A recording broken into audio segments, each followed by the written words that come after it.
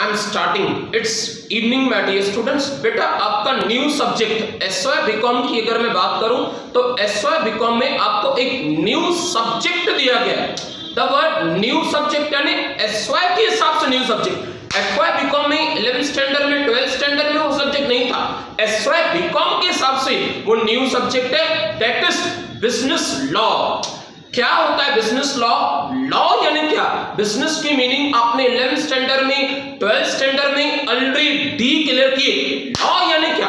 देखो ऐसी कोई भी ट्रांजैक्शन, ऐसी कोई भी लेन देन जिसका वजूद, जिसको प्रूफ, जिसका एविडेंस कानून की नजरों में हो उसे कहते हैं लॉ। यानी परचेज हो या सेल हो, ऐसी कोई भी एक्टिविटी जो आप हमारे देश के कानून के हिसाब से कर रहे हो, चाहे भले वो बिजनेस से हो, चाहे भले वो कोई भी एक्टिविटी कमर्शियल हो, उसे कहते हैं बिजनेस लॉ।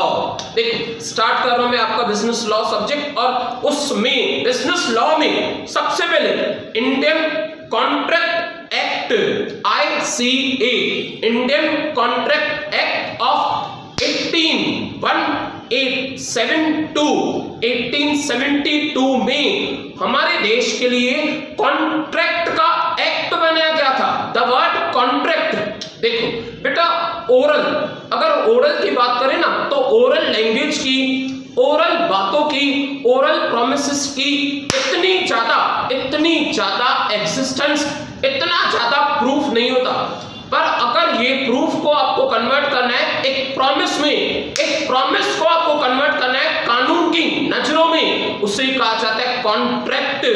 ऐसा कोई भी एग्रीमेंट, ऐसी कोई भी बात जो आपके कानून के नजरों में आपने प्रॉपरली उसे इनफोर्स किया, उसे लागू किया हो, that is known as a contract. और ये कॉन्ट्रैक्ट का एक्ट बता रहा है 1872 विच बिगिंस फ्रॉम 1 सितंबर। देखो 1 सितंबर 1872 में ब्रिटिशर्स ने हमारे इंडिया में ये एक्ट, ये कॉन्स्टिट्यूशन इंडियन कॉन्ट्रैक्ट का बनाया था, और उसके अंदर बहुत सारी ऐसी बातें लिखी हुई है जिस बातों के बेसिस पे, जिन बातों के बेसिस पे आप एग्रीमेंट्स बनाओगे, जिन बातों के बेसिस पे आपकी ट्रांजैक्शन लीगली अप्रूव्ड और अलाउड होगी। देखो स्टार्ट कर रहा हूं मैं। नो डाउट बेटा, नो डाउट आपका सब्जेक्ट का नाम है लॉ। लॉ यानी कि कानून, जो दायरे बनाए गए, जो स्टैंडर्ड्स बनाए गए, जो प्रिंसिपल्स बनाए गए, तो बेटा लॉ के हिसाब से, बट नेचुरल लैंग्वेज भी लॉ की होगी। आपको लैंग्वेज एसपी की तो नहीं मिलेगी, आपको लैंग्वेज ओसी की नहीं मिलेगी, आपको लैंग्वेज एको की नहीं मिलेगी, वो तीनों अलग सब्जेक्ट्स हैं। आपको लैंग्वेज यहाँ पे ऑफिशियली लॉ की मिलेगी, नो डाउट, नो डाउट। आप अपने वर्ड्स में, इजी लैंग्वेज में, but related with that topic, उस टॉपिक के साथ वो रिलेटेड हो, आप इजी लैंग्वेज में रिटन प्रैक्टिस करके वो कॉन्सेप्ट को ज्यादा भी क्लियर कर सकते हैं। देखो स्टार्ट कर रहा हूं मैं। गिव अ ब्रीफ, आपका फर्स्ट चैप्टर बता रहा है, फर्स्ट चैप्टर का नेम ही है इंडियन कॉन्ट्रैक्ट एक्ट ऑफ 1872। 1872 में 1 सितंबर के दिन पे ये लॉ लगाया गया था, दैट इज एप्लीकेबल किया गया था। Give a brief short introduction of Indian Contract Act of 1872। क्या कह रही है देख ले। Introduction. The Indian Contract Act occupies the most important place in the commercial law। The word commercial, या तो आप प्रॉफिट कमाने के लिए कर रहे हो, या तो आप ऐसा कोई भी काम कर रहे हो जिसमें पैसों की लेन देन है। द वर्ड कमर्शियल, कमर्शियल चीजों को, कमर्शियल बिजनेस हाउसेस को, कमर्शियल एग्रीमेंट्स को कंटिन्यू करने के लिए कुछ बेस तो होना चाहिए, कोई धारा तो होनी चाहिए, कोई सीमा तो होनी चाहिए। वो धारा है, वो सीमा, उस सीमा को, धारा को, लिमिट्स को कहा जाता है लॉ। उस मेन टॉपिक है इंडियन कॉन्ट्रैक्ट एक्ट। आगे, without contract it would be held difficult to carry on the trade। ये देखो क्या कह रहे हैं, बेस्ट सेंटेंस का बेटा इन्होंने। देखो जिस तरह से एक स्टूडेंट के पास प्रूफ होता है, अगर मैं स्टूडेंट की बात करूं ना तो बेटा आपके पास प्रूफ होगा कि आपने एफवाई बीकॉम में 70% लिए। एक एग्जांपल 70 आपने स्कोर किए, कहां पे स्कोर किए लिखी हुई है, दी गई है, ग्रेड बताया गया है। बेटा आपकी परसेंटेज आपकी मार्कशीट में बनाई गई है। द वर्ड मार्कशीट, मार्कशीट भी एक लीगल वर्ड है। लीगल यानी स्कूल कॉलेजेस के हिसाब से वो प्रूफ है। उसी तरह से बिजनेसमैन बिजनेस करेगा according to the bill, according to the price, according to the quantity, according to the quality. इन सारी चीजों से रिलेटेड इसे मिक्स करके एक लॉ बनाया गया, एक कॉन्ट्रैक्ट बनाया गया। आगे, it is not only the business community which is concerned with the contract act, but it affects the everybody. इंसानों के लिए भी बनाया गया है, इंसानों के हक के लिए भी उसे बनाया गया है। सिर्फ बिजनेस की बात नहीं है, सिर्फ कमर्शियल बातों की बात नहीं है। आगे फर्दर मकसद क्या है? मकसद, the objective of this act is to ensure the rights and the duties, I mean the obligations arising of the contract are honored and the legal remedies are made available to the agreed party against the party failing the honor of the agreement। ये क्या कह रहे हैं sir? आप read तो करके गए पर हमें समझ में नहीं है। देखो एक एग्जांपल, बेटा मिस्टर ए ने 20,000 रुपीज एक्सेप्ट किए मिस्टर बी से। जो लिखा हुआ है मैं उसकी मीनिंग बता रहा हूं। मिस्टर ए ने 20,000 रुपीज एक्सेप्ट किए मिस्टर बी से और मिस्टर बी को प्रॉमिस किया, प्रॉमिस बाकायदे लिख के दिया, इन रिटन एग्रीमेंट बनाया, रिटन एग्रीमेंट प्रॉमिस किया कि आपको 10th अगस्त गुजर चुकी, आपको 10th अगस्त तक मैं 20,000 के गुड्स डिलीवर्ड कराऊंगा आपकी शॉप पे, आपकी फैक्ट्री पे, आपकी वो मेंशन की एड्रेस पे। 10 अगस्त तक 20,000 रुपए के गुड्स आ जाएंगे। 10 अगस्त क्रॉस हो गया, मिस्टर बी के पास गुड्स अभी तक नहीं है, उनका लिखावट है, स्टैंप ड्यूटी लगा हुआ है, कॉन्ट्रैक्ट है उन दोनों का आपस में। अब फैक्ट बताऊं बेटा, मिस्टर बी जिसका नुकसान हुआ है मिस्टर ए को उसे भर के देना होगा। लिखा हुआ है clearly, the party failing to Honor his part of agreement, वो पार्टी जो फेल हो गई अपना एग्रीमेंट, अपना प्रॉमिस हॉनर करने में, कौन सी पार्टी? Mister A. नुकसान किसका? Mister B. भर के कौन देगा? Mister A. भर के किसको देगा? मिस्टर बी को।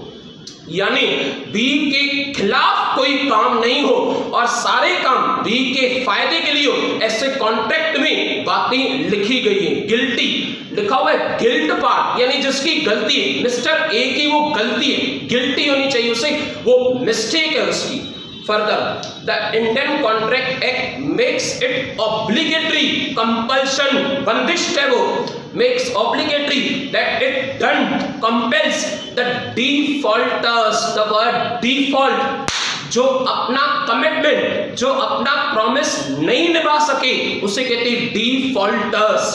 आगे, to Honor there commitments, mister A को या तो 20,000 पे वापस करनी चाहिए या तो रेमेडीज, द वर्ड रेमेडी यानी 20,000 जितने वैल्यू के गुड्स उसे कैसे भी डिलीवर्ड कराए, उसे कहते हैं remedies, a type of a compensation.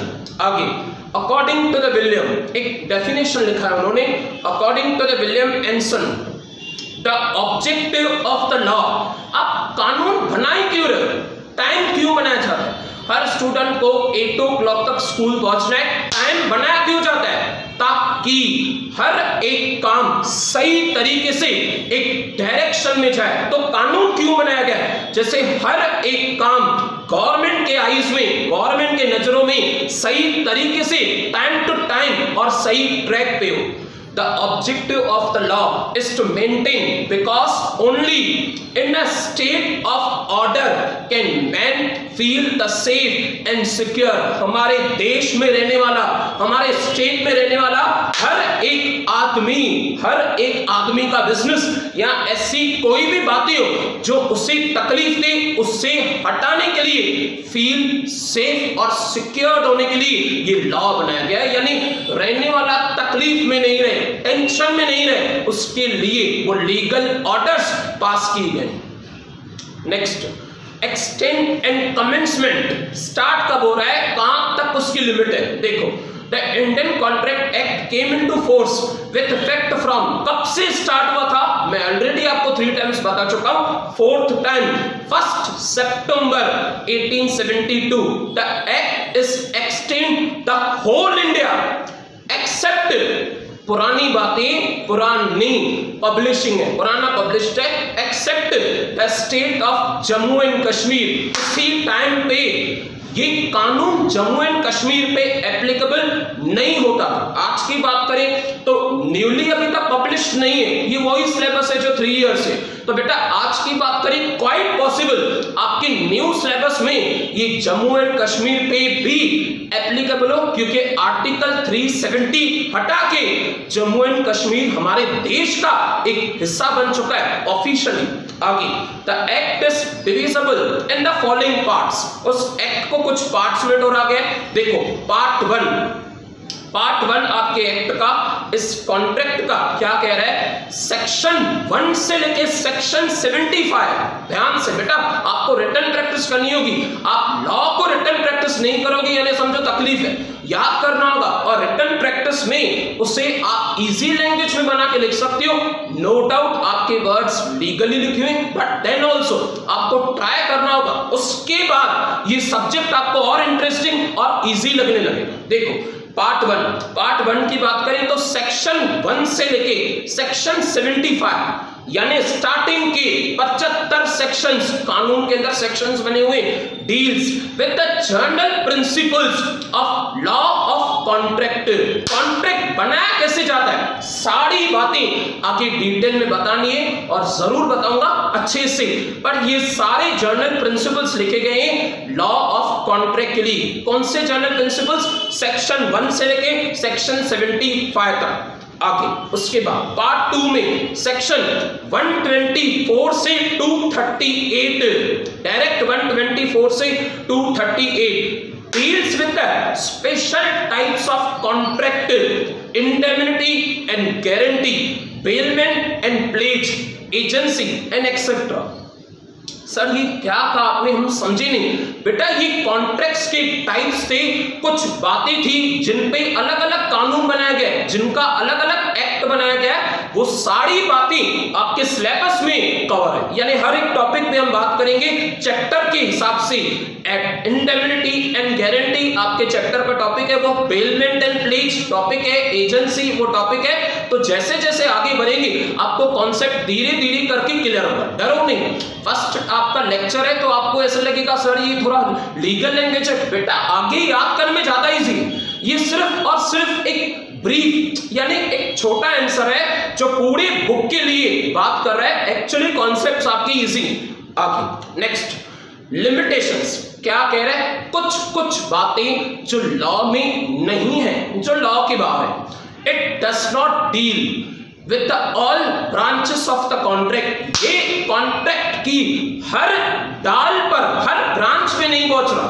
देखो सम contracts do not dealt by this contract, यानी इंडियन 72 में कुछ बातें नहीं है। कौन सी बातें नहीं है, वो बातें नहीं है जिसके लिए एक्ट अलग बनाया गया, जिसके लिए कॉन्ट्रैक्ट अलग बनाया गया, वो बातें इसमें नहीं है। यानी सिंपल सी बात है, लिखा गया जैसे तो it does not deal with the partnership, partnership का एक्ट ही अलग है 1932। सेल ऑफ गुड्स का एक्ट ही अलग है 1930।